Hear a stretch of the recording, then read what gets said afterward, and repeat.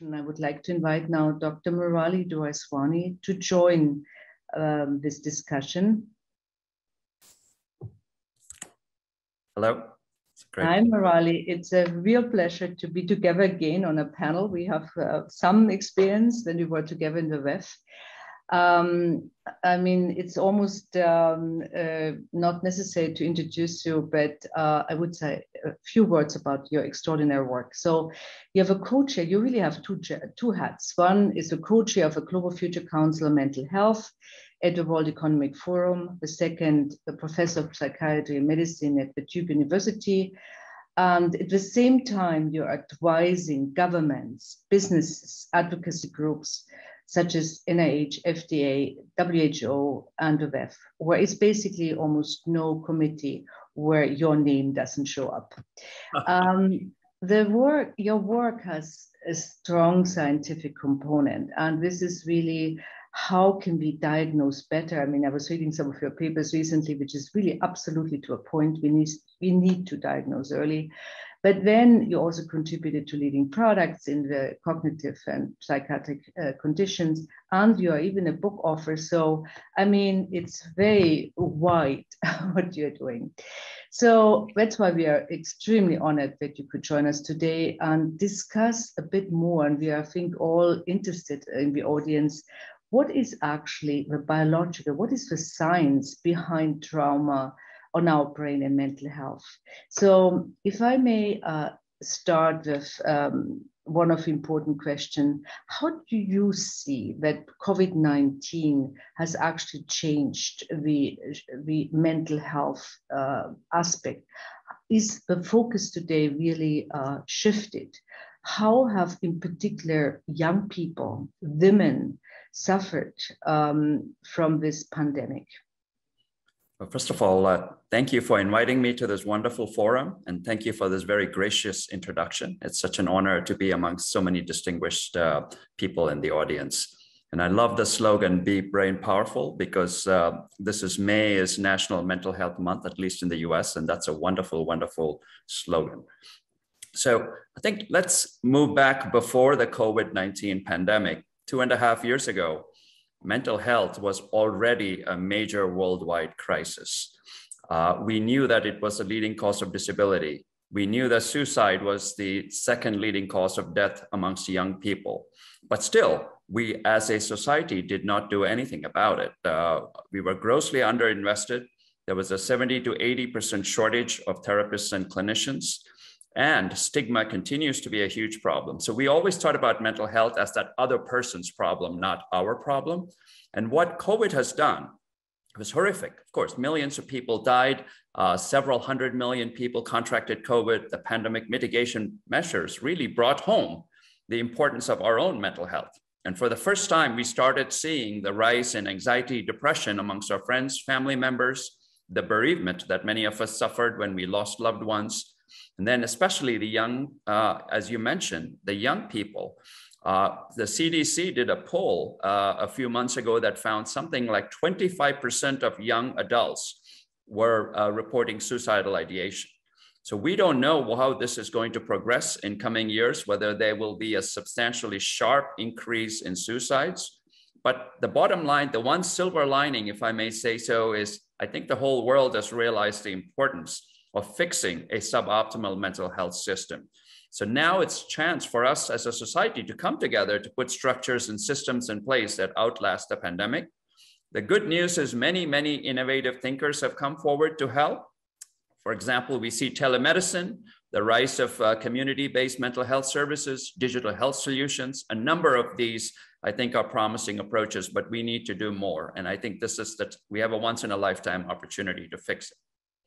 Thank you.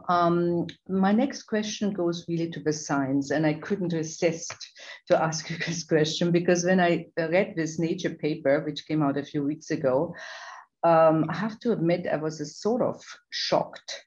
Basically, this paper shows that there is a real impact on the biology, the structure of the brain by COVID-19, and we don't know exactly if this is just a temporary thing or a longer thing. So what is your view? Are we really here looking at something which is observed, but when it goes away, or do we have to expect even a higher rate of Alzheimer coming from this COVID-19? That's a wonderful question. I would say in many ways, that's the billion-dollar question we don't have all the answers to. But let me backtrack a bit. The paper that you're referring to in the prestigious journal Nature was a study of about 700 or so individuals enrolled in something called the UK Biobank. These people were having annual or biannual brain MRI scans. And it so happened that about half of these individuals contracted COVID. Now, these were not people that got very severe COVID and were hospitalized and had encephalitis, et cetera. These were people, for the most part, had very mild COVID. And the researchers were asking a very interesting question. They said, yeah, we know severe COVID can damage the brain, can cause confusion, delirium. But what about very mild cases of COVID? Can it change the structure of the brain? And they found that, yes, they found there was shrinkage of the brain in several key regions. They also found that people who had mild COVID experienced sharper cognitive decline over time. Now, of course, the study is not fully definitive. We don't know all of the confounding factors, but I think it's supported by a range of other evidence. For example, we know viruses get into the brain and can cause cognitive impairment and dementia. Everybody has heard of syphilis-related dementia. Everybody now knows that HIV, the virus that's related to AIDS, can cause dementia. So there's also theories that certain microbes and viruses may be linked to Alzheimer's disease. We know that 30% of people who survive COVID hospitalization experience what is called as long COVID neurological symptoms, including loss of smell, fatigue, aches and pains, neuropathy, and cognitive decline. We know there is a bidirectional relationship between COVID and cognitive impairment and dementia. We know people with dementia had a higher rate of contracting COVID and dying from COVID. We also know that amongst those who recovered from COVID, there is a higher incidence of both mild cognitive impairment and dementia. The real question is this a new entity that we are going to call as COVID dementia? Or is this really what we are calling as Alzheimer's that is triggered by a viral infection in the brain? I think that remains to be seen, but it's a very, very important area for research. Yeah, you can imagine it goes very close to my heart. Now moving from dementia and COVID to the Ukraine. In my own environment, I saw so many families, young people, myself actually, to be really impacted by this war. So from your perspective as a scientist, again, do you see any biological, clinical impacts of a trauma on the brain? And what can we do about it? Well, of course, there is substantial impact of trauma on the brain, especially very severe, serious types of trauma. So there's two questions. One is, what are the immediate impacts? Second is, what are the lasting impacts? And an even more interesting question is, what are the intergenerational impacts? In other words, are there changes at the genetic and molecular level that can be passed on to future generations? So I think the immediate impacts are very obvious to everyone, right? Very profound, loss of identity, anxiety, stress, insomnia, nightmares, depression, anxiety, potentially leading to PTSD. So those are clear sort of acute consequences, but fortunately, many of them can recover from it if they are provided the appropriate psychosocial support and are able to sort of talk through their trauma with, in a supportive environment. So that's why psychosocial and mental support is so crucial, what we call a psychological first aid in the immediate phase.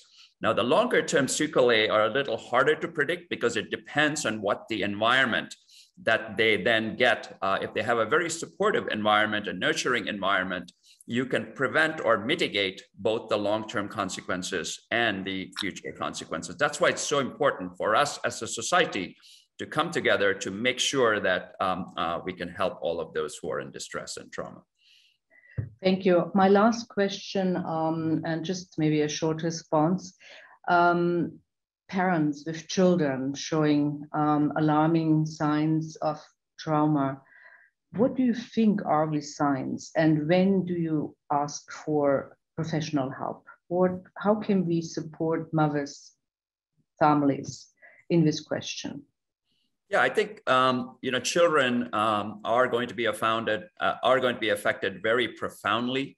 So children are very, very vulnerable to any signs of loss of security in their parents. So chronic stress can affect children differently depending on the age. For example, older kids like adolescents and teens might rebel, sleep more, become withdrawn, use drugs. Whereas younger kids who are even more sensitive to their parents' fears, when security is breached, you can see signs like crying, clinging, bedwetting, nightmares. Every time a siren goes off, you may see, the child sort of reacting in a way that's concerning. So I think the key is to, provide a supportive environment, a routine, really get them involved in hobbies, nature, and sort of reassure them.